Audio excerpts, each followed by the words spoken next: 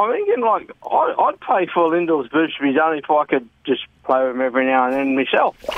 I have two really cool pickup lines. Hit me with them. Go. Lyndal, you blonde goddess, if you were holes in the road and I was a dump truck, I'd fill you with me load. Next one. Lyndal, you fortress of beauty, if you were bricks in a pile, I'd lay you by the mile. Right, yeah, okay, they're good. I'll add them to the list. It's charming. It's Hey, they're all right. Hey, they're better than what I can. Hey, they're pretty cool. Come on. Have either of those ever worked?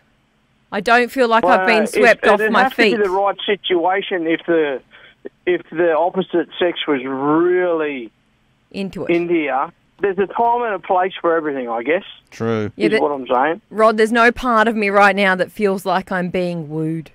Hey, I've got it's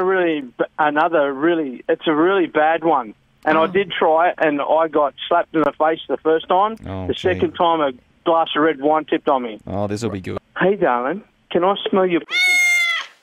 Oh, and she said, oh, no, you most certainly cannot. Oh, it must be your feet then. Oh, gee. Terrible, eh?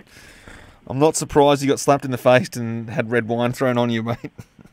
How would you feel if a woman come up to you at a bar and said something to the effect of, hey, right. Here I am, I'm a lady, and I saddle up to Rod at the bar, and I go, hey, yep, you handsome fella. Did you just eat cheese? No. Oh, it must be your foreskin then. You know what I mean? I'd be like, straight off to the dunny to check. Then when I get there, I go like, oh, shit.